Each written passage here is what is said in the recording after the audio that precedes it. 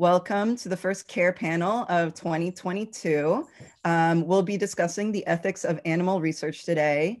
The Center for Ethics and Human Values CARE program aims to go beyond discussions of regulatory requirements, and hopefully we delve more deeply into some of the underlying issues of research that you all face on an everyday basis. The program is sponsored by the Office of Research with support from the OSU-UMC Center for Bioethics and the College of Public Health. And I'm delighted to have such a great group of discussions from multiple perspectives with us today. So first we have Rebecca Walker, who is Professor of Philosophy and Professor of Social Medicine at UNC and is also a core faculty member at the Center for Bioethics at UNC. Professor Walker brings years of expertise and scholarship about how to think about animal research and translating theoretical arguments into practice. She's written extensively on the ethics of research in biomedical settings, including animal research, phase 1 healthy volunteer research, and genomic advances. And she's currently working on a book entitled Of Mice and Primates, Virtue Ethics and Animal Research. Welcome, Rebecca. And we're going to start off with Rebecca to give a sort of overview of the way in which you've been thinking about some of the underlying ethical issues. We'll then go to our distinguished Ohio State panel of experts. So we have Rustin Moore, who is a veterinarian, an equine surgeon, a researcher, and a Zuya advocate. He's also the Dean of the College of Veterinary Medicine at Ohio State University. His research and advocacy is focused on the human-animal bond, on One Health, and the need and importance of veterinarians to be engaged in research. And we also have Scott McGraw, who is an evolutionary anatomist and primary behavioralist with primary research interests in Africa. He's also currently the chair of the Anthropology department. Professor McGraw's research has also involved conservation efforts and the detrimental role of anthropogenic activities, human activities on primate life. So we're so excited to have all of you here. For those who are new to these sessions, the structure is we're gonna have the first 15 minutes or so. Rebecca will begin with a presentation. We'll then have an opportunity for Rustin and for Scott to sort of bring your own expertise and background thinking about these issues as practitioners and researchers. And then I have a few questions that we sort of talked about, but as always, it's up to you, audience, to sort of get your own, questions to the table and to generate discussion. So throughout the conversation, you'll see at the bottom, there's a Q&A icon. Please feel free to click away and write any questions you may have. And we're gonna try and leave the last 20 minutes for discussion from the questions that you have. So without further ado, Rebecca, do you wanna start us off? Yeah, hi. Thank you so much for that wonderful introduction. And I'm really excited to be talking with you all, especially excited to learn from the other panelists about their perspectives. But I'm going to start us off with a few slides, and I'm going to play this slide from the beginning. There we go. Okay, so I put my email address here and my webpage in case anyone wants to get in touch with me and continue the conversation. I'm happy to respond to email, or if you want to go down the rabbit hole of actually looking at any of my research, that's all up on my webpage. And again, my background is I'm a philosopher by training, and my background is in moral theory. So that's kind of how I approach these issues. And so again, my perspective has really been focused on thinking about biomedical research uses, and that's quite different, I think, from some of the perspectives that our other panelists will bring. So I'm really excited to hear more about their experiences. But in terms of how I've been thinking about things, I would divide up my interest into sort of three broad categories. One is to think about the guidance that covers animal and human subject research and what the ethical principles are that underlies that guidance, and how, if at all, it should be different depending on what kinds of subjects that we're addressing. So that's one sort of set of research questions.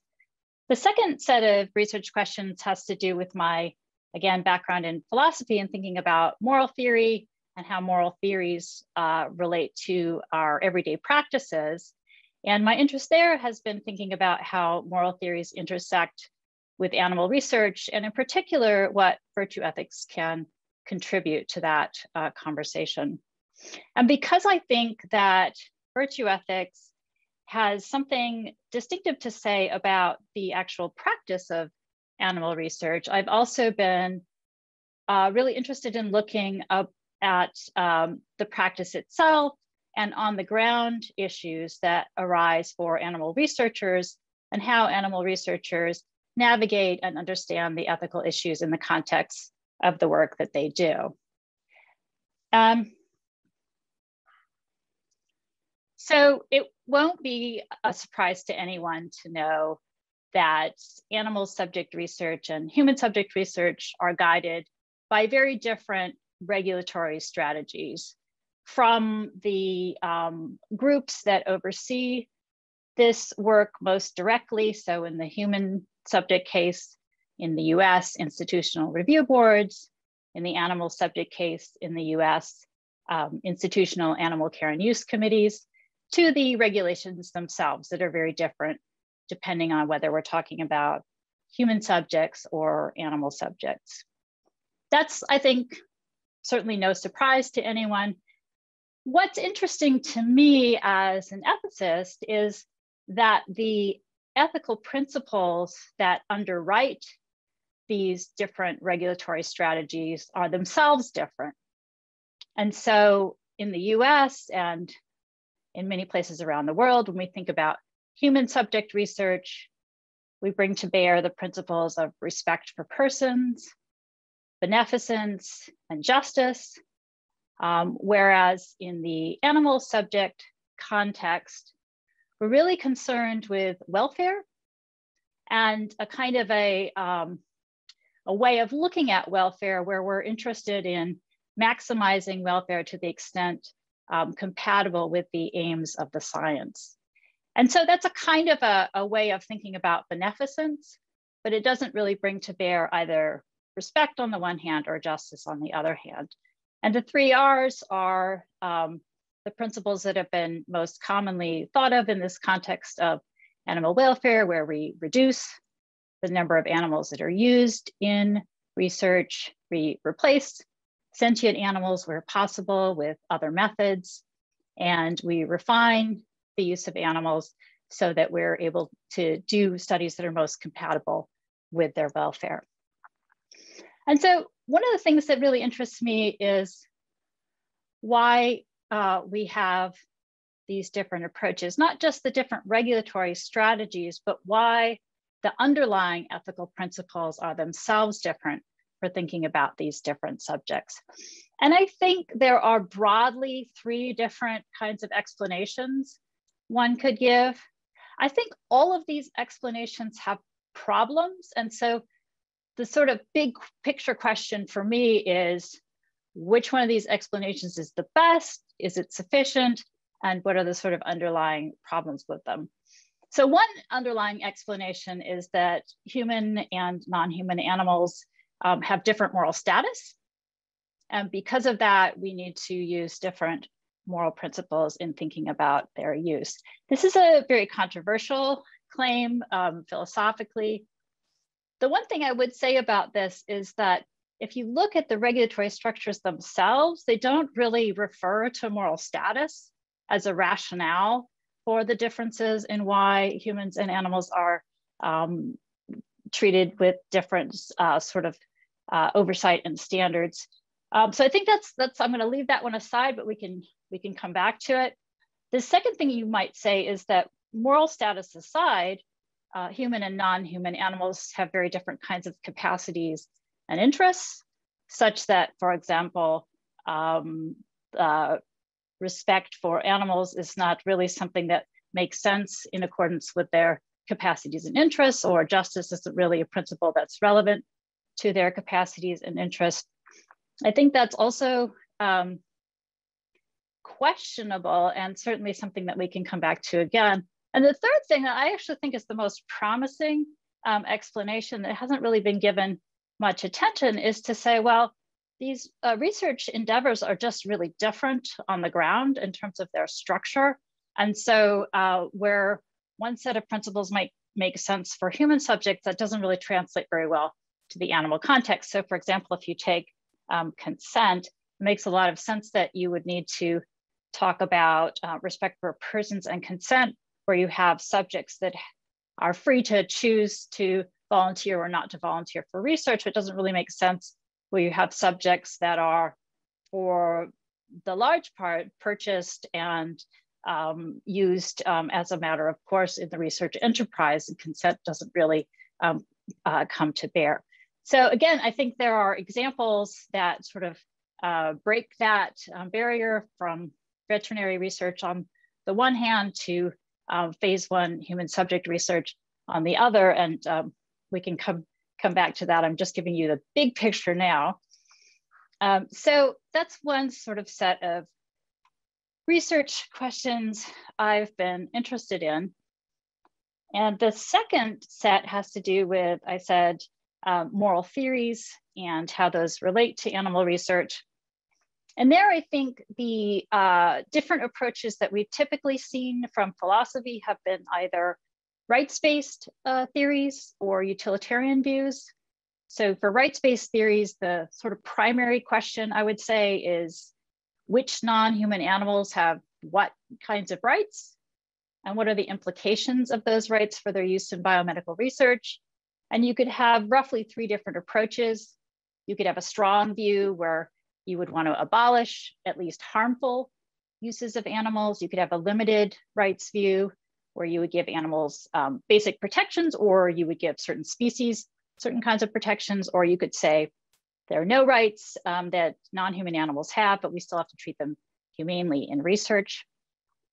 For a utilitarian view, the big question I think is, how do we take non-human animal interests into account when we're trying to maximize overall welfare?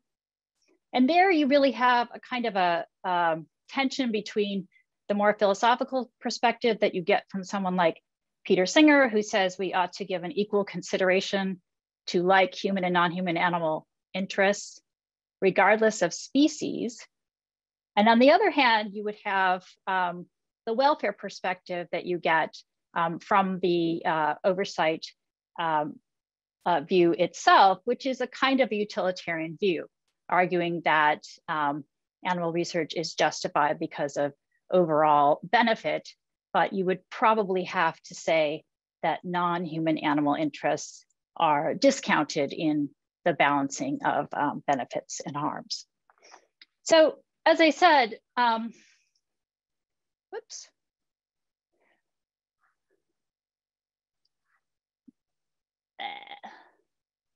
My interest has been in thinking about what virtue ethics can add to this picture. The take-home message really is that those rights views and utilitarian views respond really well to questions about justification. So whether and when animal research is justified, but they don't say much of anything at all about the practice of animal research.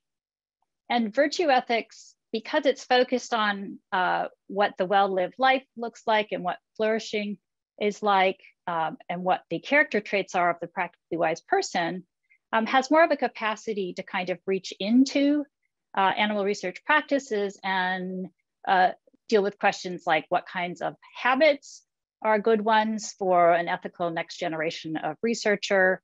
How do human-animal bonds impact our duties of care for animals in a research context?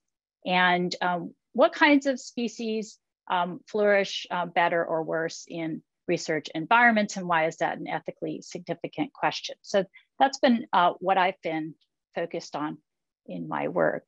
And now just for some reason, I'm having the worst time with making my slides go forward, but this is the last one. Because I've been interested in those kind of questions that really have to do with on the ground issues in animal research, I also have an empirical part of the work that I do. Some of it comes from this broader research project that I have with my colleague, Jill Fisher, who's a sociologist at UNC, called the Comparative Model Organism Research Ethics Project. And that's comparing non-human animal research and phase 1 human studies. But as part of that, we've interviewed a number of animal researchers about their views and animal research oversight personnel. And we did a survey recently, just this last year, and that data is out in a publication on our website, might be of interest to people. And some of the questions that have driven that research are questions like, how do researchers think about these oversight questions and the 3 Rs? What do they think are the perceived reasons for the poor rates of translational success between animal research, human subject research, and medications that may come out of that process? What are the barriers to better transparency in the animal research process? And how do they consider the moral significance of animal harms that might happen as part of the, at least, biomedical research endeavor? So those are the different things I've been focused on. I'm going to stop now and really look forward to hearing from other folks. Thank you so much. Thank you, Rebecca. And maybe next we'll hear from Rustin, who will give your perspective as a veterinary surgeon and researcher and the dean of the College of Veterinary Medicine. Well, thank you so much for inviting me here, and happy to share my experiences and perspectives. So just as a little background, I am a veterinarian and have a PhD, and I'm board certified in veterinary surgery, particularly large animal.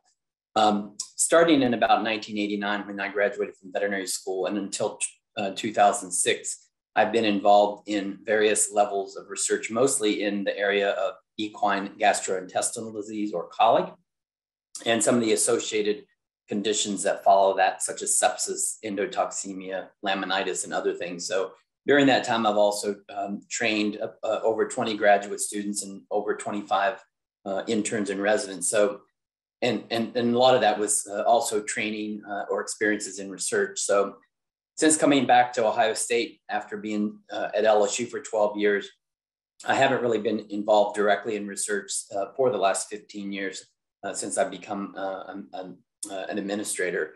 But during that same time, I have continued to be an advocate for biomedical research, both for animals and for people, and to make sure we do it in ways that are ethical and treat the animals with, in my view, with respect, and dignity, and compassion, and look out for their health and welfare. So, I've always taken that very seriously, those last few things that I mentioned, even during my research. I will say that most of the research that I did for my PhD did involve the use of animals in terminal research. Fortunately, one way to look at it, most of the horses that I used were destined for euthanasia anyway, for other reasons, and everything that was done to them to advance the field was done under anesthesia, and then they were humanely euthanized without waking up from anesthesia.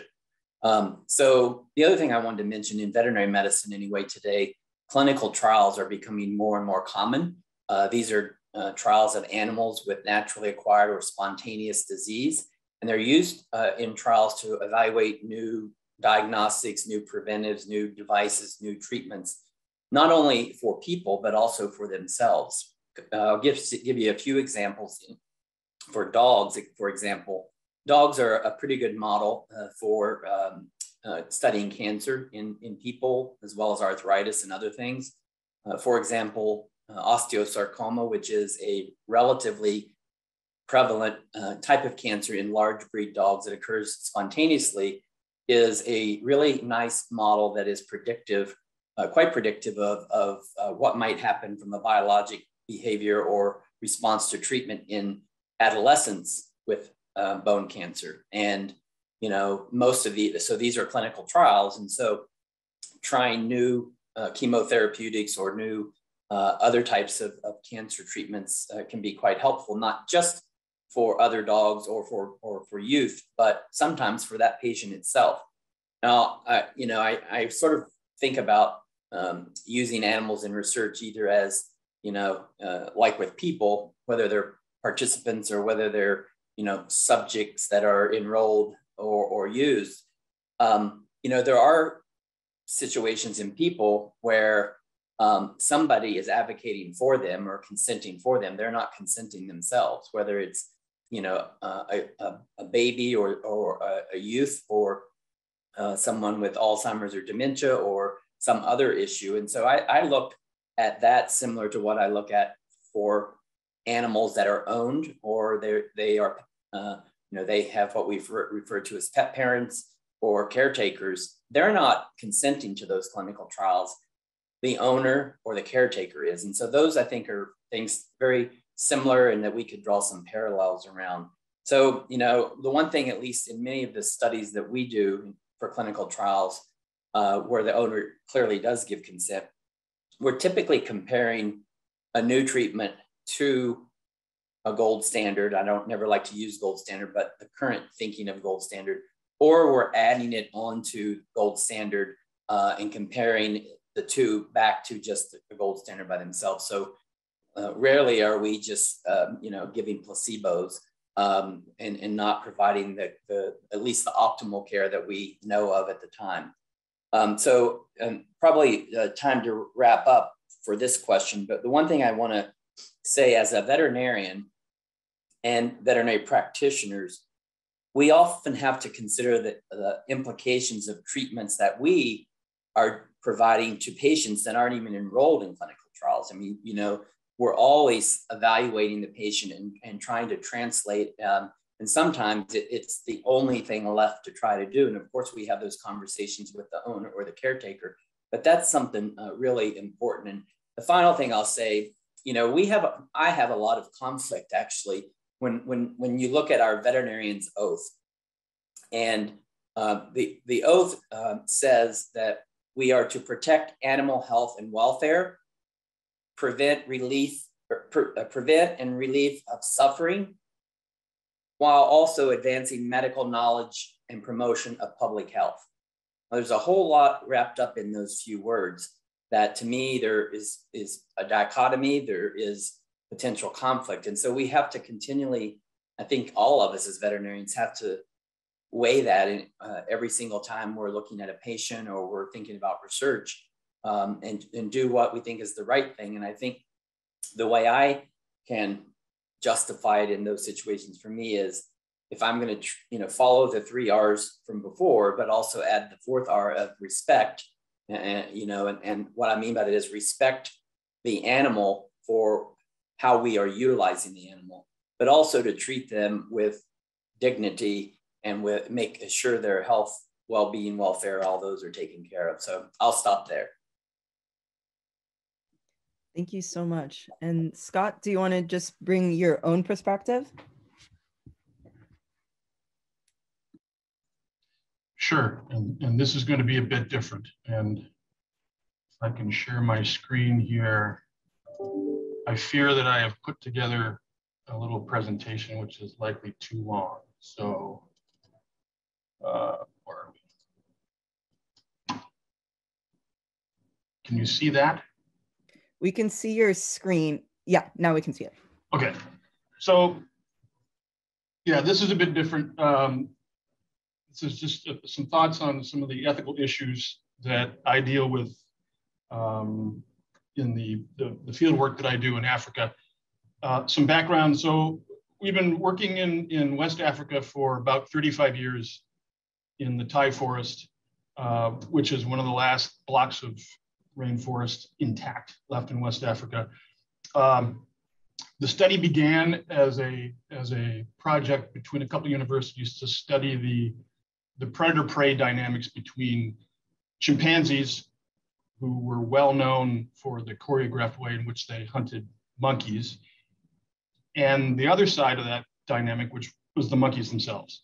So we began in the late 80s, and we have been studying the 8 monkey species ever since. A number of those monkeys are considered critically endangered.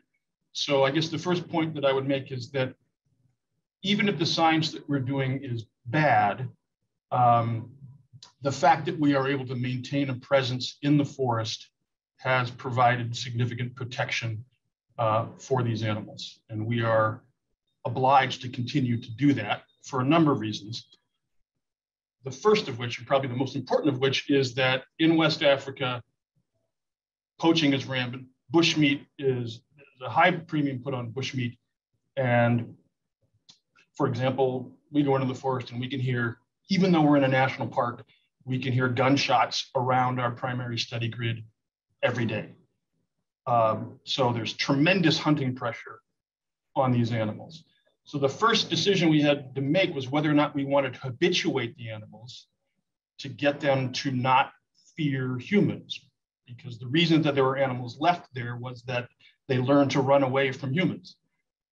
The project first got its funding from the Swiss National Science Foundation, and so the individual who started the project got all kinds of surplus Swiss Army shirts.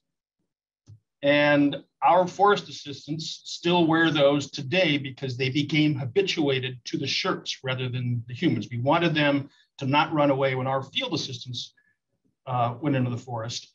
But if they saw someone who was not wearing that shirt, they would flee. And it seems to still work.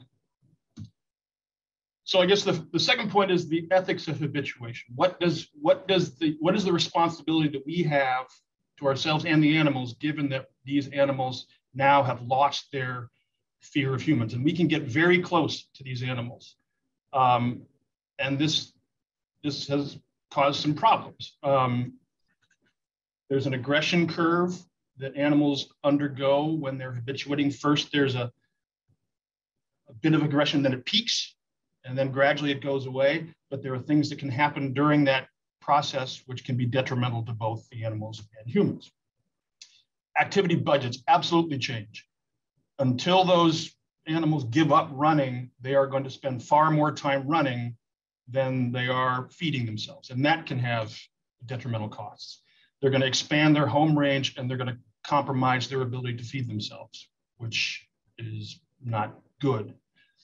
We're habituating groups within a study grid, but that is going to alter the interaction between the habituated groups and those non-habituated groups beside them. Individuals leave their natal groups and they go transfer into another group, but if you've got a female who wants to leave her group, moving into a habituated group, she might be reluctant to do that, which can obviously affect not only the transfer dynamics, but also the reproductive biology of the animals. One of the first things that we were interested in doing was studying the predator-prey dynamics, not just between the monkeys and the chimps, but the leopards and the monkey-eating eagles. We had very good evidence early on that predators were staying away from our study grid because we were in it, and that had a major effect on the behavior of the animals. Animals that were normally found high in the trees became over-habituated, and they would come down to the ground, and you'd see animals that should never have been on the ground running around, exposing themselves to parasites that they otherwise would not have.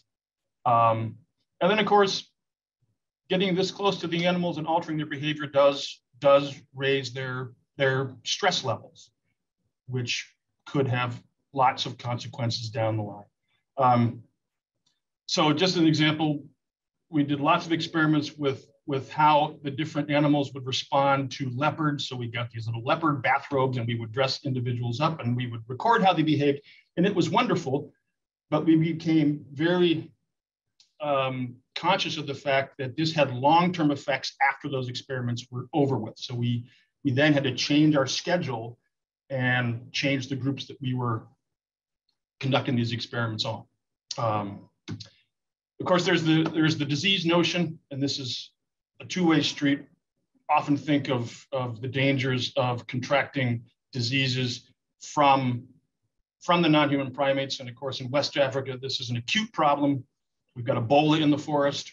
lots of bushmeat, arborviruses. We now have, last year, first evidence that the chimps can get leprosy. One of our primary study species is the sooty mangabe, which is a natural reservoir for SIV, which when it jumped became HIV-2. We're studying the interaction between that and its microbiome. But we also know that the street can go the other direction, and that if individuals, for example, bring a common cold into the forest, it could have tremendously deleterious effects on the animals.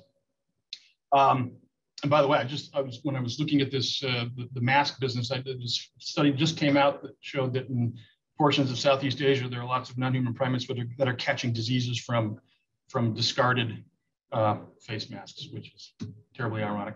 A couple other things.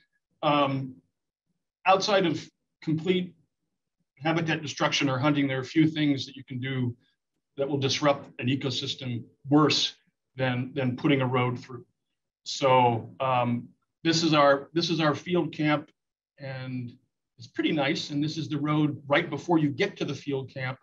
But this is what the road looks like when you turn off the main road. And we have tried to be very mindful to not make our entry into the field station inviting in order to keep visitors and other researchers out.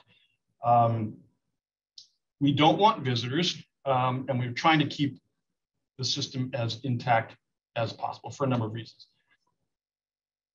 Of course, we all know about deforestation, and there are some abrupt borders between forests and the farms that are replacing those forests. Huge literature now about what we owe primates who are coming out of the forest and taking advantage of cultivated land. And it's a very contentious topic at all the primate conferences. The anthropology of all of this, there are human behaviors, cultural norms that will, I guess, challenge our moral compass. I did some survey work looking for the monkey that's pictured here on the bottom, which is considered one of the 25 most endangered species in the world.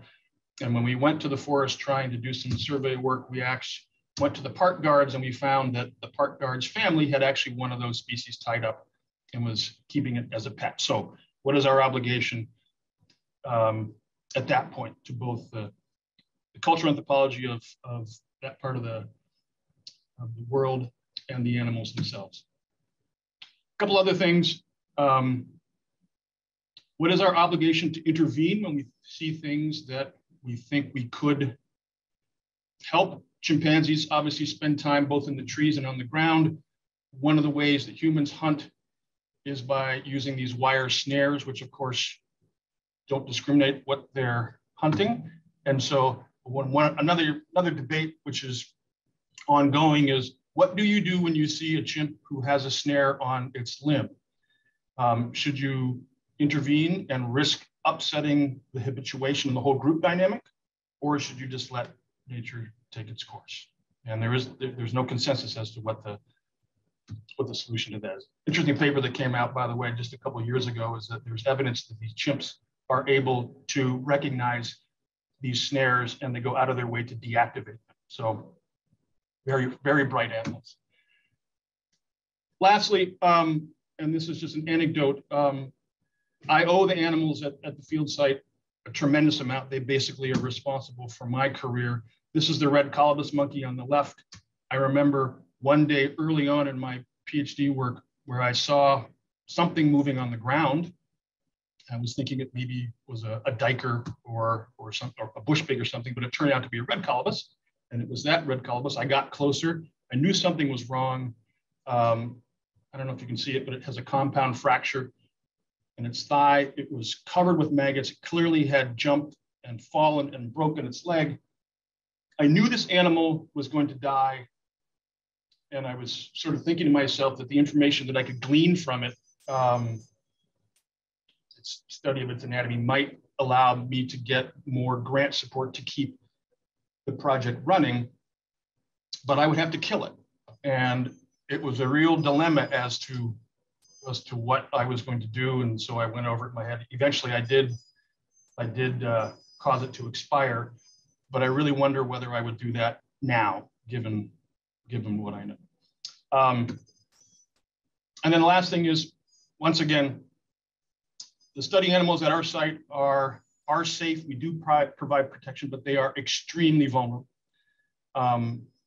We have to maintain a permanent presence in the forest. Otherwise, we know that the hunters would come in quickly. And we know that for a fact because there's been only one day during the 35 years that I've been involved with this project when the forest assistants left. Liberian soldiers came in, all the assistants left, went to their villages. And during that one day, hunters went in and wiped out an entire study group. So they're both safe and vulnerable at the same time. And so we are ethically bound to protect. Okay, that's all I have. Thank you so much.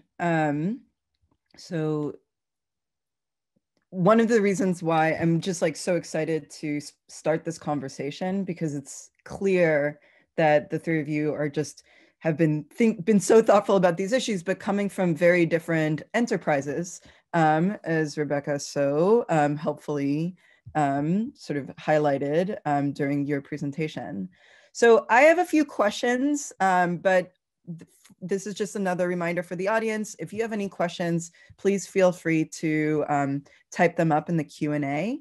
But yeah, I mean, maybe before like jumping into some more details, maybe starting off with a general question. So what, on your view, I've heard a bunch of different things. I've heard gratitude, I've heard compassion, I've heard protection. So what, on your view, do we owe non-human animals who participate in research?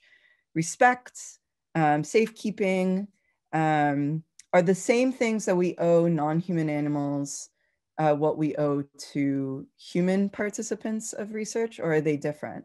And I would love to hear from your perspective, given that you're coming from very different sort of, you know, you're engaging with different potential research participants and or patient populations. So I would love to hear your thoughts on what you think researchers owe to the animals that are part of the research. And maybe I will start with Rustin, and then Rebecca or Scott, you could go afterwards. Sure. Well, I certainly believe that we owe them respect and safekeeping and compassion, but it goes beyond that. Some of the other words that were used, I think we owe them dignity, whether they are, you know, laboratory research animals or animals in clinical trials. You know, a lot has changed over the last several decades, how society views animals. And part of that is based on research, and part of that is based on how animals, and in particular pets, have been humanized, and, you know, have gone from outside to not only inside, but into our beds. So, you know, 70% of people in the US have at least one pet. 90% of those who have them feel like they're a member of the family. Up to 75% of them allow them to sleep on their bed. Americans spent over about $110 billion just this past year on pets. Women who are victims of domestic violence won't leave those situations if they have a pet for fear of what will happen to the pet. And homeless people won't get rid of their pets so they can go into housing. Those all talk about the strength of the human-animal bond and the power of a pet. And so I think that's something that really drives this too today. And quite frankly, it's not just for those that are owned or you know, people who take care of pets, but also I think it extends into the research space. Certainly, as veterinarians, you know, every institution that conducts animal research has to have an institutional veterinarian, and those institutional veterinarians have to have more advanced training in specifically that area. And so those are things that I know that the veterinarians, the veterinary technicians, veterinary assistants, caretakers, those things weigh heavily on them. And, you know, they're always doing the right thing. And the right thing is really highly regulated by the Animal Welfare Act, the Public Health Service Policy on the humane care and use of lab animals, But then each institution has their IACUCs, and then beyond that, the accrediting body. So it's highly regulated. And I think one thing that needs to happen is those need to be reviewed on a regular basis,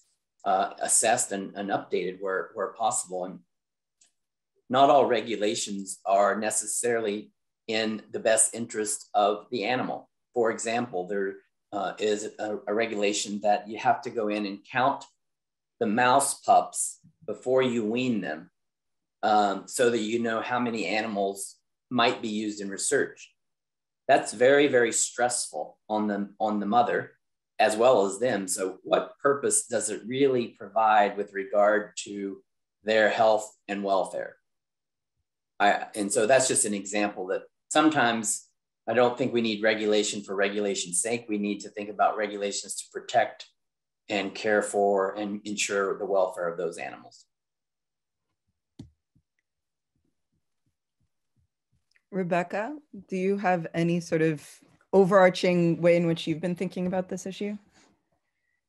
Yeah, I mean, I didn't really sort of specifically say this in my presentation, but I don't actually think there's a good argument for why the ethical principles themselves that underlie animal and human subject research should be different. And so I do think that respect is relevant to animal subject research, as is justice. So for example, for animals that have the ability to assent to research, I mean, consent, I think, is beyond the capacity of animal subjects, but assent is certainly within the capacity of some animals. That should be taken into account. And when we think about justice, I think we should think in the selection of animal subjects, for example, about whether the research might be used to benefit other non-human animals of a similar species. That seems to me to be a relevant ethical consideration. So I think these considerations are just as relevant to the animal subject case, although they may be quite different in terms of how they get kind of spelled out in the particular circumstances.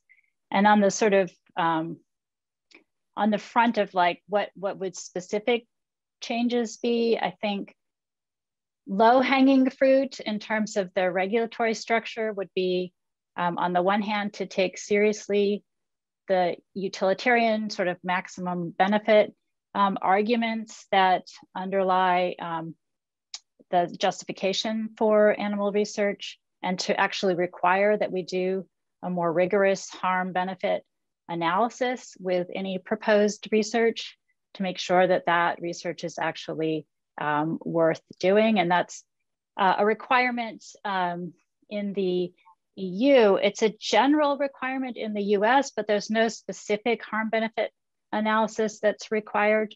So I think that that could be really useful. Another thing I think is a kind of a low-hanging fruit in terms of changes would be to actually place some stronger upper limits on permissible harms to animals in the research enterprise, harms such that even if they were potentially beneficial, would be sort of out of range of things that we think should be morally permitted in certain circumstances. So those are the kind of changes that I think would be more in line with taking those broader moral principles and applying them to the animal case as well. Thank you. And Scott, have you thought about ways in which, what do we owe, what do you feel like you owe? You said gratitude at the end, but what, I mean, underlying, what are the values that you think you really do owe the animals that are that are part of your research? Right, yeah, I agree with both Rustin and Rebecca, those words, respect and dignity. I'd like to think that we're being as non-invasive as possible, and that by maintaining our presence, we are sort of doing the entire collective a good by providing protection. But it's interesting because I can't help but also consciously or unconsciously sort of prioritize some of the animals in the system over others. Mm-hmm. So there is in my mind, and I think in many of the people who are associated with the project, including the assistants, when you go from, say, a bird to a squirrel to a bush pig to a duiker to a monkey to a chimp, I think everyone would agree that there is a difference when you go from monkey to chimp. So, I mean, chimpanzees are such extraordinary animals. Should they take priority in terms of protection and care, independent of their endangered status, over a dung beetle, for example? And I would probably say yes. I know many would disagree. So let me jump into, I mean, this in some ways I think is a related question. There has been this push from when it comes to research involving humans to no longer think of them as subjects, even though it's still human subjects protection, but to think of them as participants, right? So we talk about research participants. Do you think that that kind of shift in framework would be helpful or clarifying in any way when it comes to animal research? Yeah, so and so maybe I'll start with Rebecca for this question, and then Rustin or Scott, if you also want to chime in after that, just let me know. Yeah, I mean, I think that makes a lot of sense. Again, in some kinds of research. So for the kind of research that Rustin does, for example, in the use of companion animals, that makes a lot of sense, right?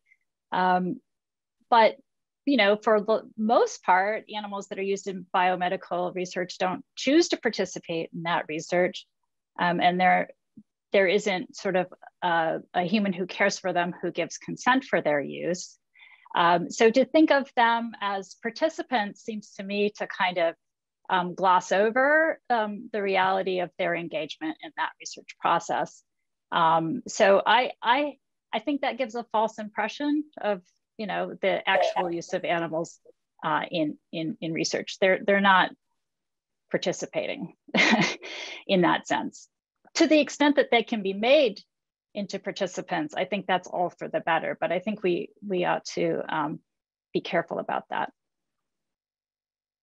Yeah, I would echo that strongly, and I would also say even those that we might deal with as veterinarians in clinical trials where their owner or pet parent is consenting for them, they're not participating. They're not willingly doing that. So I think we're splitting hairs, quite frankly, to call them participants or they're enrolled in or they're, whatever. I mean, I do think at least there is another advocate for them, i.e. their pet parent or their animal, but also, animals that are in, used in research that aren't owned by someone. There's also advocates and people looking after their health and welfare. And I know this could sound bad, and I don't want it to be taken the wrong way, but in some ways, and I think even the pandemic has shown that in some ways, the animals that are in vivariums or in those research facilities, which are highly regulated, it might be that they are treated better than many people. And I'm not even talking about people in research. If we think about, the square footage they need, the temperature, the light, the food, the air quality, the air exchanges, et cetera. And then we have lots of humans who are homeless or, they are food insecure. They lack basic health care. And again, I'm not suggesting that we lower those standards. I'm suggesting maybe we want to look at this a little broader from a holistic social perspective, because I think those that are in that type of situation, although not willingly participating, they, for the most part, have really good care and oversight.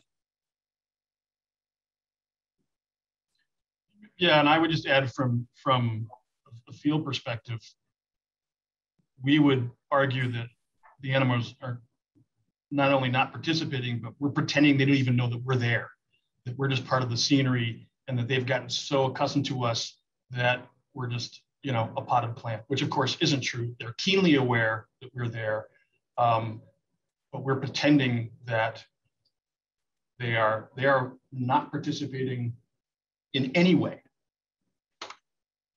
One other thing I think that's really important, and, you know, just for example, in some zoos where they, you know, they I'll say positively reinforce and train animals to be able to, you know, take blood samples or do whatever, you know, again, they're not willingly participating, but they're tolerating them, probably because there's an enjoyment on the other end because of the positive reinforcement. So I think there are ways to gauge that from a behavioral perspective.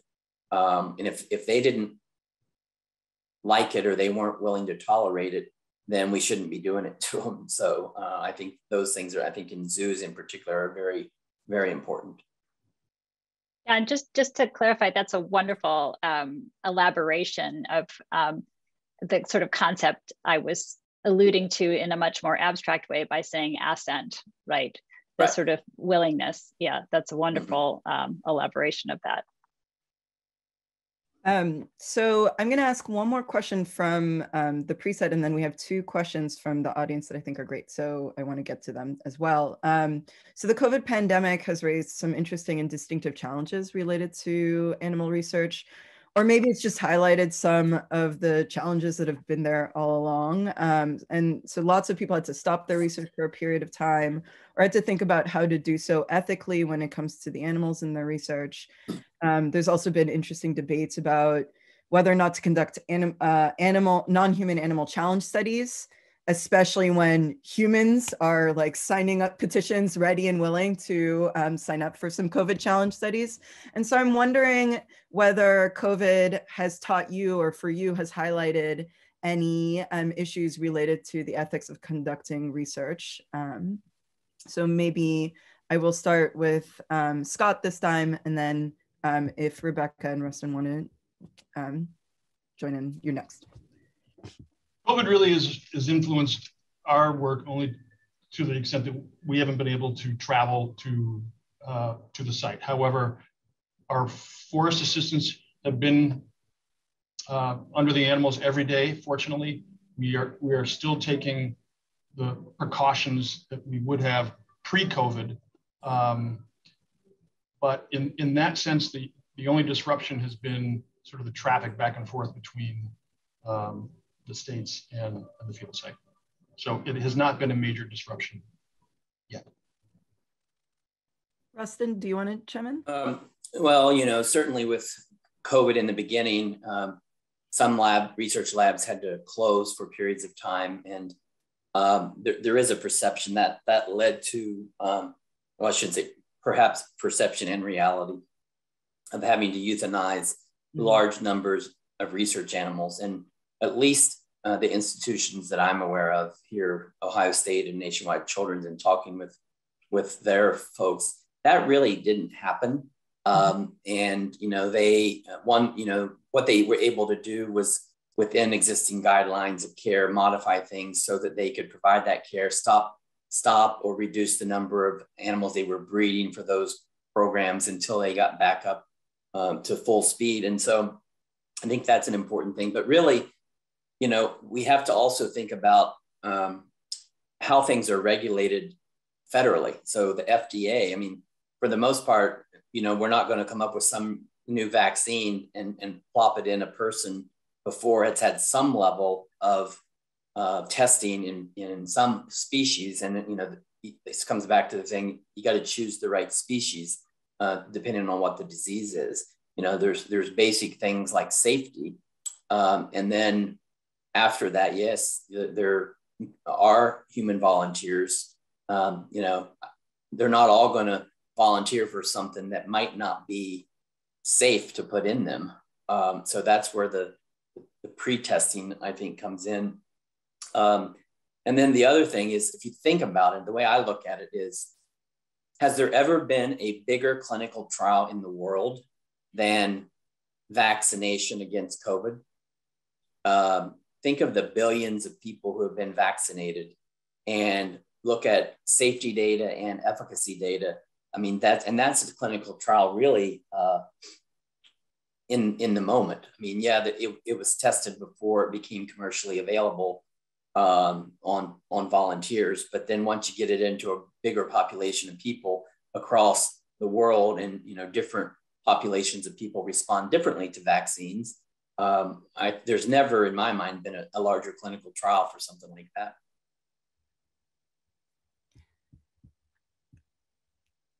So maybe I'll ask, there's only 3 minutes left, so maybe I'll ask these 2 questions from the audience, and feel free to answer whichever one you think is more sparks interest. So this is a question about moral status, but not thinking about the actual intellectual capacities or capacities of the animals, but really the sort of potentially the relationship of the animals to the humans. Do the panelists perceive any different moral statuses or ethical obligations between wild animals, pets, or laboratory raised animals regarding the utilization of those populations with research? And then the other question comes from someone that works in transplants, and there's been recent advances in organ transplants and cross-species organ transplants in particular. So what are your thoughts on the ethics of conducting this kind of research from an animal welfare perspective? So animal organs to be transplanted into humans. I might make a comment on the first question. And in an ideal world, I would like to say there shouldn't be a difference between wild animals, pets, lab animals, zoo animals, etc. Having said that, particularly wild animals who are not accustomed to, unlike other than things like Scott has done, where they've sort of, I don't know the right word, conditioned them to, not be stressed. Dealing with wild animals who aren't accustomed to being handled, or even people around, adds a whole nother level of stress to them that a pet or, livestock, or probably even laboratory, because the laboratory animals are around people all the time, the caretakers. And so I think we do have to at least think about the differences and how we provide, I'm going to say, equitable welfare and care across those species. And some of it's just the nature of them not being conditioned to not fear people. And so that would be my thought on that question.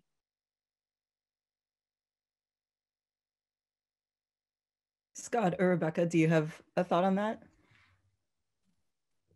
I would just add that I think many people know who Jane Goodall is, but what Jane has been spending almost all of her time now is promoting the welfare of those captive chimps, or the chimps that have been used in biomedical research over the last number of years. I think most people probably know NIH has sort of frozen any additional funding. So now we're obligated to provide homes for these individuals who could live for 60 years. So in that sense, I think that is as justified, perhaps more justified than similar efforts